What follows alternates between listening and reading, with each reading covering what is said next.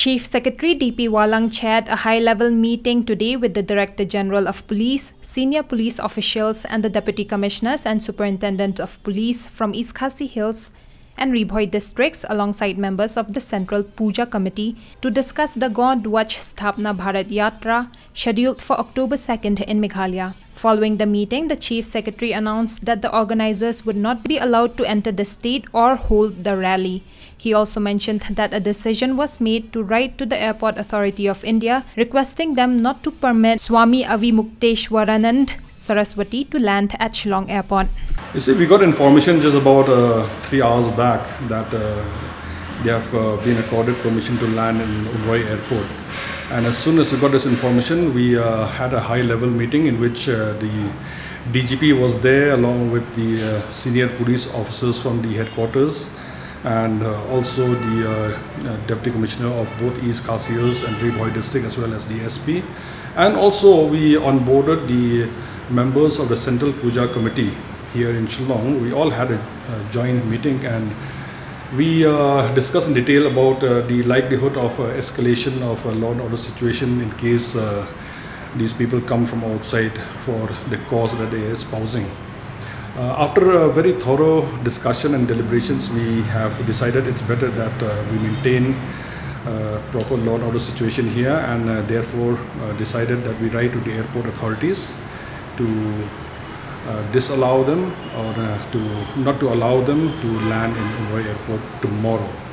Now, question has come why we have taken so much time. We have taken time because there is a lot of rumors, a lot of conjectures that they are landing today. In fact, they never landed today. So we had to have a very specific input, and after getting the input from the airport authorities, then only we had this high-level meeting. We have circulated the minutes of the meeting to the DC of Umroi district. Since the location is in Umroi district, the Deputy Commissioner will write to the airport authority. He has already conveyed it orally also. So ultimately the government has made its mind that not to allow these people to enter here. You're right, absolutely. So just one question. The Sankaracharya had said that it is a free country, ours is a free country, and they can go anywhere in the country. So won't this be like a? He's right in the sense that anybody can come to our state, anybody can move around freely and all that. But if the presence of that person is likely to cause a law and order situation, we can prohibit a person from entering. We are going according to the tenets of the law. And what we are doing is for the larger interests of the state, larger interests of the community. The Puja festivities are going to be celebrated soon.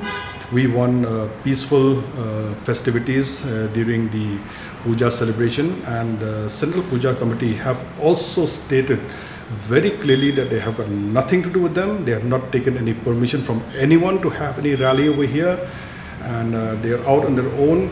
We have spoken even to the people who are in charge of the Gaushala over here. They are also not aware of any activities that they have planned.